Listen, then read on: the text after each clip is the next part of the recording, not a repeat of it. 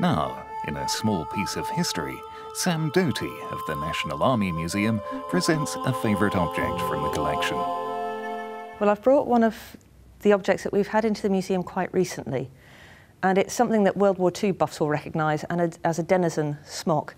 It was worn by Lieutenant Timothy Hall as he parachuted into Arnhem as part of Operation Market Garden. And you can see from the back of it, it's quite severely damaged. You can see the damage across the back here was probably caused by shell splinters or grenade fragments as he landed. He and his comrades were shot at as they came down, and Timothy was wounded. He had to repair it himself when he was taken to the prisoner of war camp. The stitching is quite rough and crude, but we left it as he did it, really. But I've brought it in connection with another item that's come in with it, which is a letter written to Mr. Hall from the doctor who treated him. And he obviously wrote to the doctor to thank him, because the doctor's reply is dated September of 1945. Many thanks for your kind letter. I'm glad to know that you are in much better state now than when you left our hospital.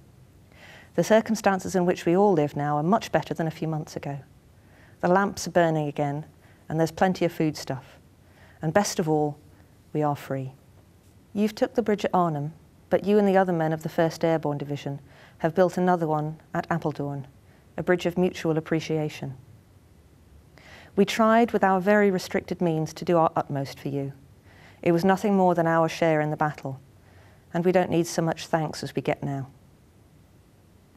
And the two objects together, I think, form an amazing connection and give you a deeper understanding of the impact the war had on people's personal lives.